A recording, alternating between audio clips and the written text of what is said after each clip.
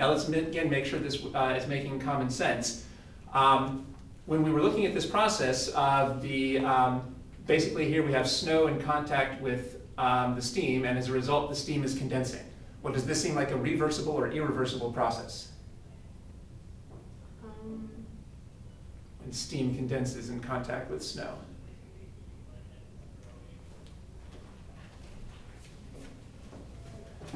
Reversible? Now, in fact, what's happening here is we're putting the steam in contact with the snow, and as a result, it's turning into a liquid. Well, we would not expect it then to suddenly boil again, right? When you, so we can expect that steam in contact with snow is going to move in this direction. But once it gets to this direction, it's not going to suddenly move in the opposite direction. And it's not like we're on the verge of doing that either. Steam in contact with snow is going to move to the left. But then water in contact with snow is not going to move to the right. So this is not a reversible process because we're not because it would not make sense to imagine this process suddenly reversing itself. Okay. So would we expect entropy to increase or the entropy of the universe to go up, down, or stay constant here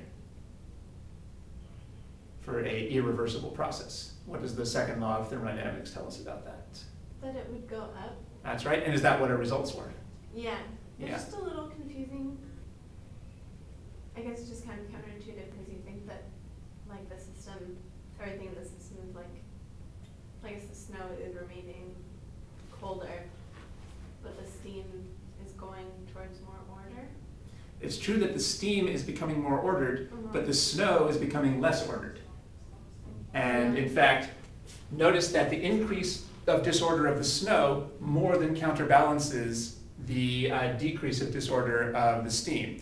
Now, you might have thought that the snow wasn't having any changes because we're saying that the temperature is hardly going to change. But that's just because there's so much snow. Because there's so much snow, the temperature is hardly going to change. But even a minute change in the temperature would have a big impact on the entropy. Because there's a huge amount. In fact, we're kind of approximating it as an infinite amount of snow. So even an infinitesimal increase in the temperature would have a very big increase of the entropy. Okay. So the steam is becoming more ordered. And the snow is becoming less ordered, and that more than counterbalances that. So the entropy of the universe did go up, which is what it would have to be for an irreversible process. That's one thing that the instructor wants you to notice here. The whole point of this problem is this is a demonstration of the second law of thermodynamics. It's demonstrating that for this irreversible process, entropy actually went up. And now we can see why that has to be the case.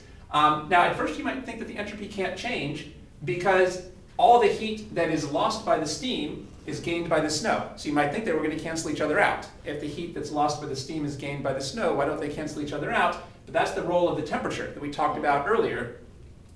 The steam is losing heat, but it's starting from a high temperature, so it doesn't have much impact. It has so much disorder that a small change makes almost no difference.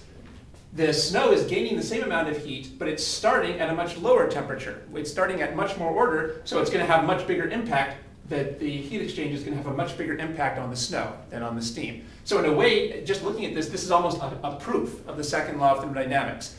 Anyway, it's a proof that anytime heat goes from something hotter to something colder, the entropy has to go up. Because the effect of the entropy change on the hot substance is going to be more than counterbalanced by the effect of the entropy change on the cooler substance. So we're kind of proving a special case of the law of thermodynamics here.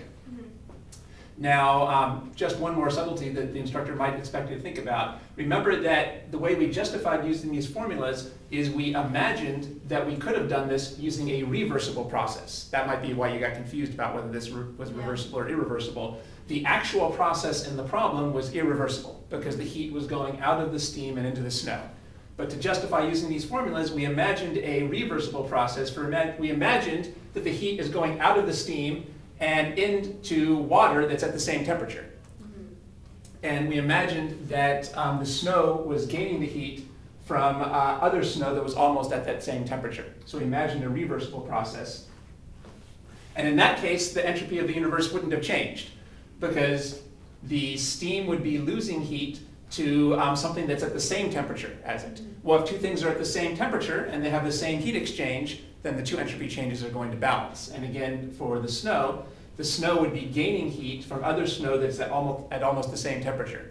So they would have heat exchanges of equal magnitudes, they'd have the same temperature, so those two things would cancel each other out. So we've kind of sketched out the proof for why in a reversible process, the delta S of the universe doesn't change.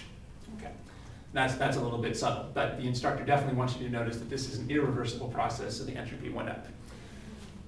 Okay, so, so now we've seen how to relate entropy changes to our heating curve, and that's something you're likely to see on the exam, entropy changes and the heating curve. We showed how to deal with the case of a phase change. This particular problem didn't deal with a temperature change, so you can't assume that every problem is about temperature change, but in the handout we also went over the formulas for temperature change as well. And then we added one more thing. Any heat that is absorbed or released by one part of the system is balanced by the heat absorbed and released someplace else. So the heat that the steam was losing was being gained by the snow. That was the one thing that held us up. And we saw the importance of putting subscripts on everybody. Say whose delta S you're talking about and whose Q you're talking about.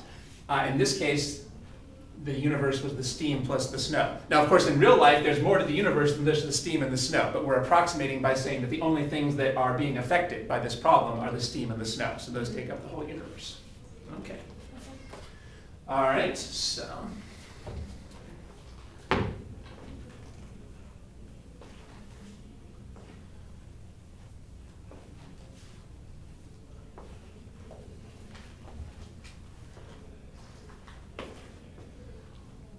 Let's go back and think again about isothermal processes, like we talked about last time.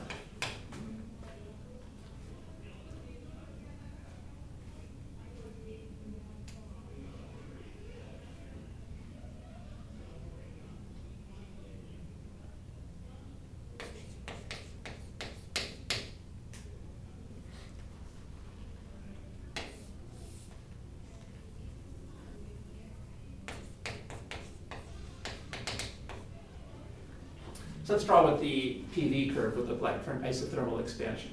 Okay.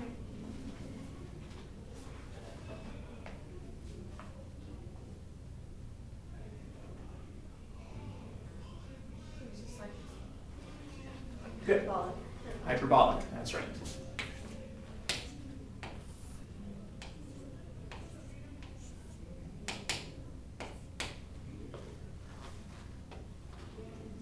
Now we've already talked about how to find delta U and work and Q for isothermal processes. So let's think about how would we figure out the entropy change. Well, what formula seems to be applicable to figuring out the entropy change for an isothermal expansion?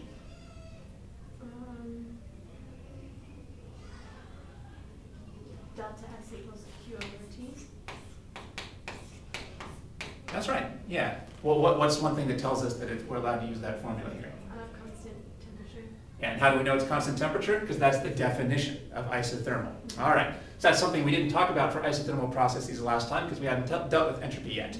But we need to make a note that it's relatively straightforward to find the entropy change for an isothermal process because we can just use our constant temperature formula.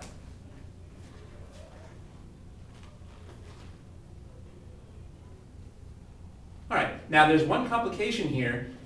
Do you remember, is this formula for reversible or irreversible processes? That's for reversible. Yeah, reversible only. Well, last time when we talked about our special processes, did we say they were reversible or irreversible?